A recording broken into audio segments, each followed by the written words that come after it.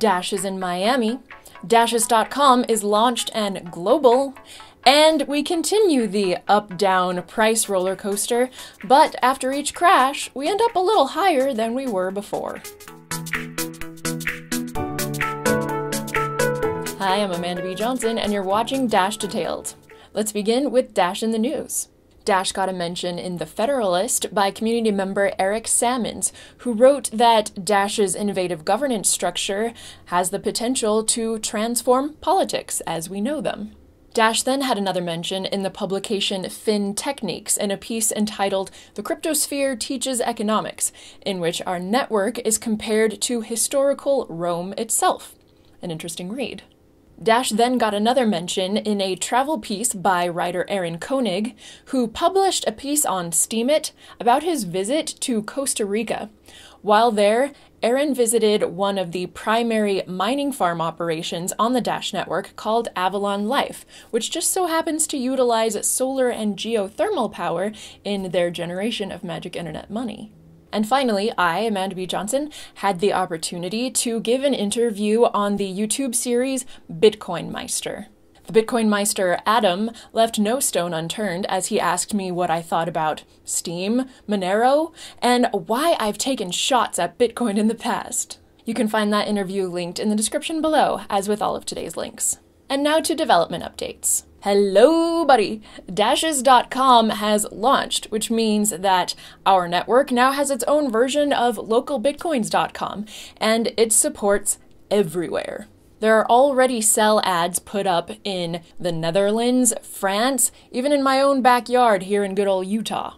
Anyone can create an account, and buyers and sellers are rated over time according to reputation.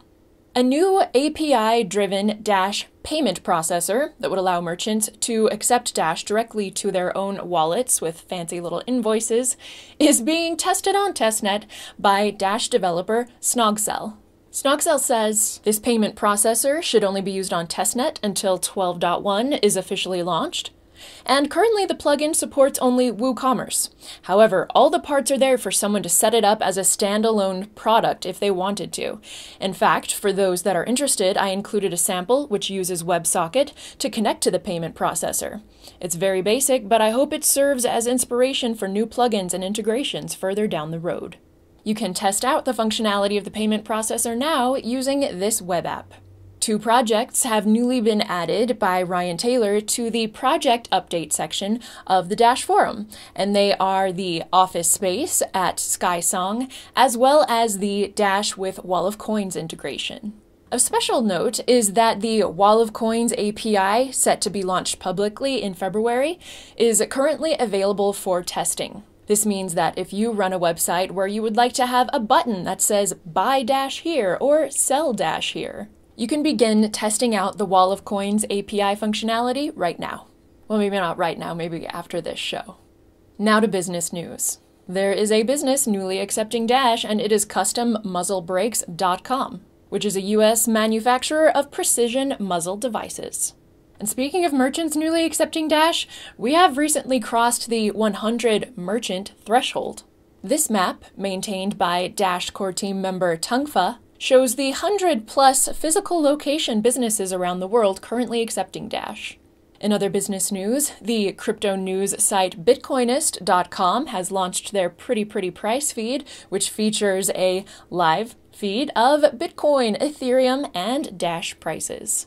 And there are 2 fiat to Dash gateways which you may not know about, and while they are not cheap, they do support the likes of credit cards and PayPal.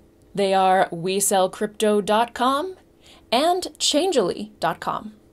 Now to price movement. Current Dash price in US dollars is in the neighborhood of $14.24. This gives us a market cap of roughly $100 million, a 24-hour trade volume of $2 million, and this with 7 million coins in existence. This is a 12% increase in market cap from 7 days ago. As I said, roller coaster. And to zoom out a bit, a 29% increase from 3 months ago.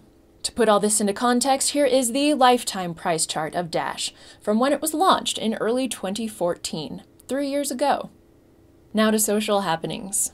Dash is currently representing in Miami at the North American Bitcoin Conference. Here is the booth, which visitors can stop by. And you'll see on the right side here an interesting looking contraption. What is it, you ask? It is a tabletop vending machine that dispenses water and accepts Dash InstantSend payments.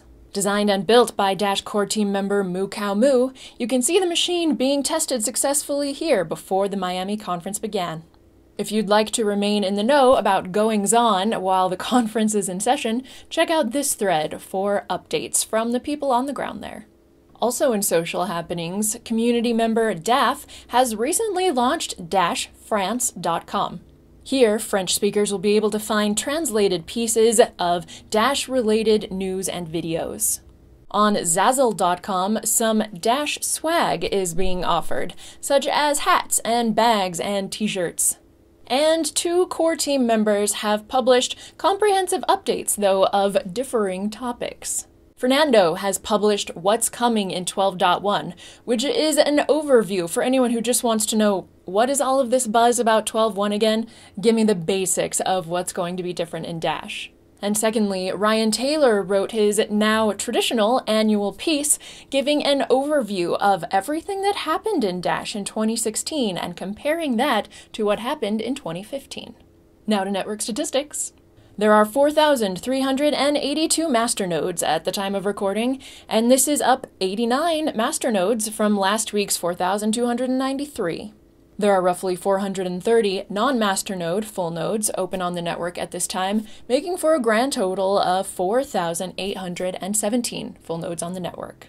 Today's hash rate is 2.1 terahashes, which is down only slightly from a new all-time high that was reached a few days ago of 2.14 terahashes. To put this in a bit of context, here is the 3-month hash rate chart, where you'll see that hash rate has doubled from what it was 3 months ago.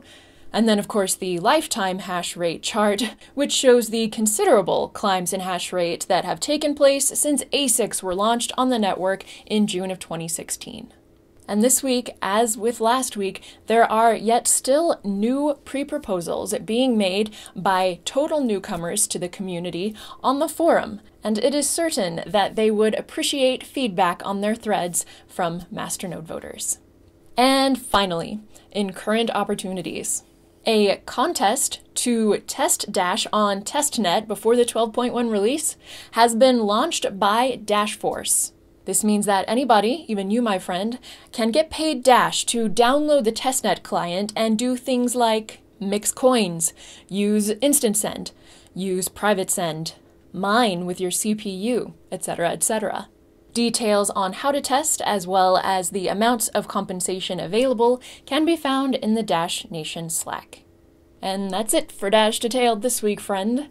If you or someone you know would prefer to watch this episode with subtitles in Spanish, Portuguese, Russian, Ukrainian, French, or Mandarin Chinese, come back on Fridays at 12 noon Eastern Standard Time, where you'll find the subtitles ready for your viewing. Conversely, if you or someone you know is in mainland China and you'd rather watch on Youku, visit our page there on Saturday at 12 noon Eastern Standard Time, where you'll find the video ready for you. That's it. See you next Wednesday.